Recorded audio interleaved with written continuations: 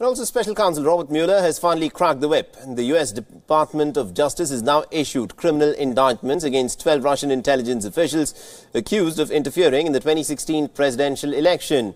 Now, all 12 members are part of the Russian intelligence agency and are accused of stealing usernames and passwords of volunteers Hillary Clinton's campaign.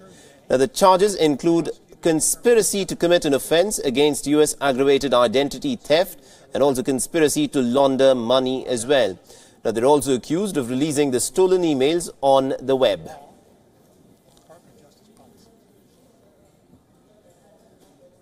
Keystrokes, take screenshots, and exfiltrate or remove data from those computers. The defendants accessed email accounts of volunteers and employees of a U.S. presidential campaign, including the campaign chairman, starting in March of 2016. Well, the indictment has now raised the stakes for the summit next week between President Trump and Russian President Vladimir Putin. Remember, Trump has time and again dismissed the Russian probe as nothing more than a political witch hunt and has denied any involvement of the Russians in the elections.